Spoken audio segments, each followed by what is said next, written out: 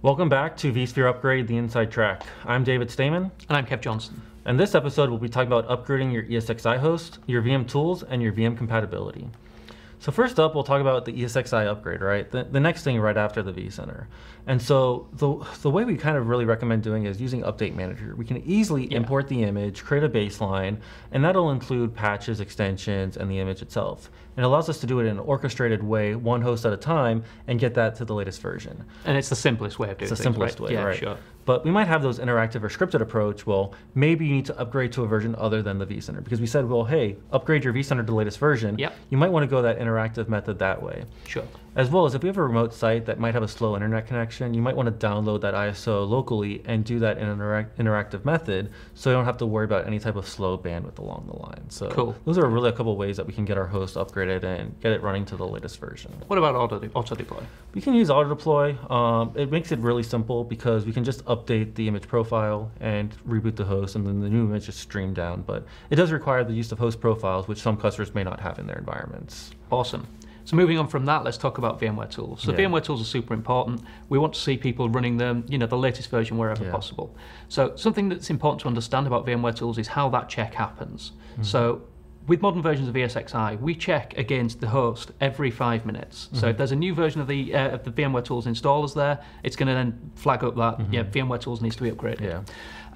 We also have the capability to point all of your hosts to a single location using a variable called product locker. If you want more information on that, vSpherecentral.vmware.com has got all of that information for you.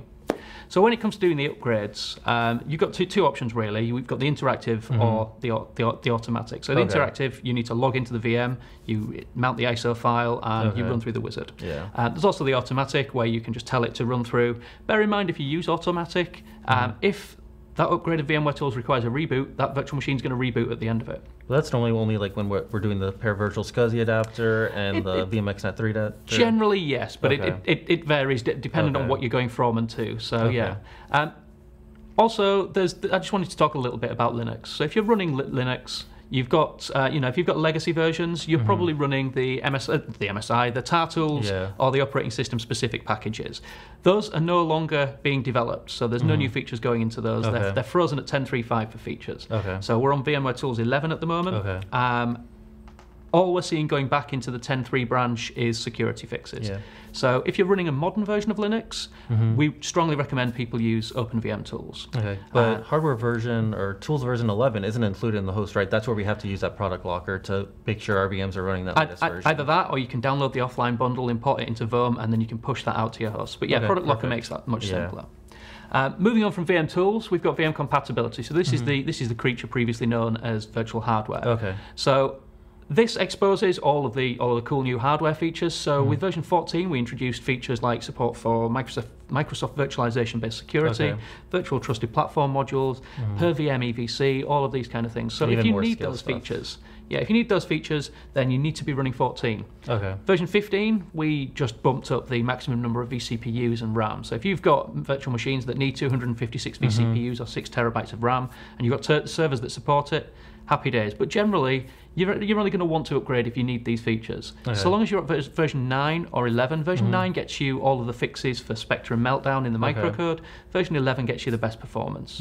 So really don't go to 14 unless I need those new features. Version 11 is perfect for me. Yeah, it's because you're ripping out that motherboard, you're putting another one in, and it's a potentially risky business, so test your backups. Yeah, it's important. We talked about that upgrade. So cool. Yeah, so that wraps up this episode. Well, what's next? We're going to talk about upgrading your storage and your networking. So again, for more information, log into vSpherecentral.vmware.com.